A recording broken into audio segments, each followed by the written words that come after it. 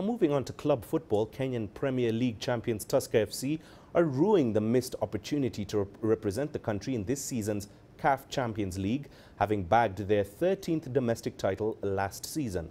Tusker are also raring to launch the defence of their domestic crown, but delays to the start of the league are also hampering their resolve. CGTN's Mohamed Abubakar with that report. Kenyan Premier League champions Tusker FC are in limbo. The now 13-time domestic club winners have been training for nearly 3 months since they lifted the coveted crown in May. The team is now bearing the full brunt of Kenya's international football suspension that has caused confusion in the domestic game. Like fellow KPL sides, they are not sure when the delayed season will start. We accept, yes, football is our job. We have to train daily. But also you have to train to something you are going to do so that you can improve what you want to achieve. So here we are stuck. We cannot plan a lot. We can just to maintain the players' fitness, only that. The domestic league champions have missed out on representing the country at this season's CAF Champions League due to the FIFA suspension on Kenya. Let's accept reality. We cannot play football without FIFA. And also we cannot play football without the law of the land.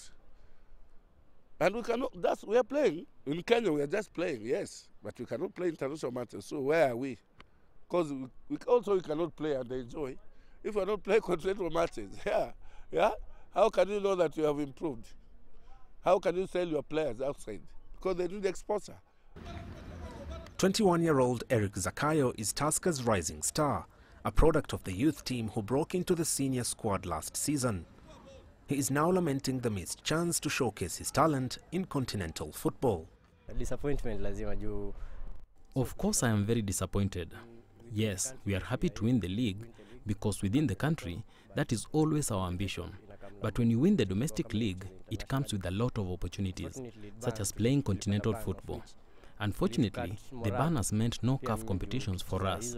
And for me personally, I was really looking forward to playing international games, to travel and test myself against other teams outside the country. As Eric laces up for the new season, he hopes that a quick resolution is found in the Kenyan football crisis. Tusker FC will launch the defence of their Kenya Premier League title with the pain of missing out on continental football. Their target is to retain the crown, hoping that they will be able to participate in CAF tournaments at the end of the campaign.